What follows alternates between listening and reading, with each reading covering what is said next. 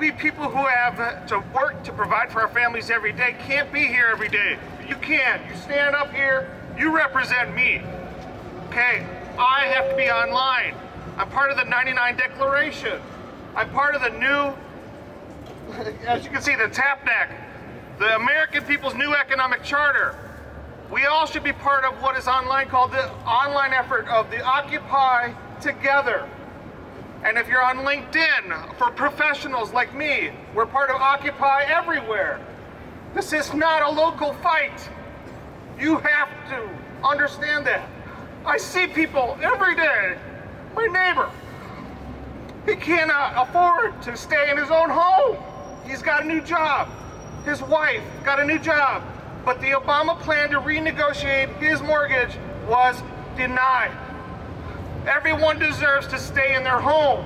If they need a timeout from paying their mortgage, let the bank give them a timeout and come back together.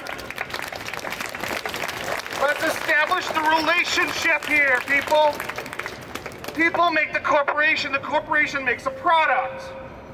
The corporation has an obligation to see to it that their product is helping everyone, not hurting.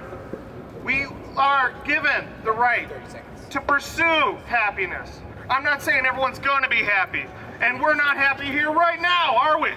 No. So if we don't take the chance to speak out, one person, one voice, in each General Assembly, but we must come together at some point in time as a national Occupy movement.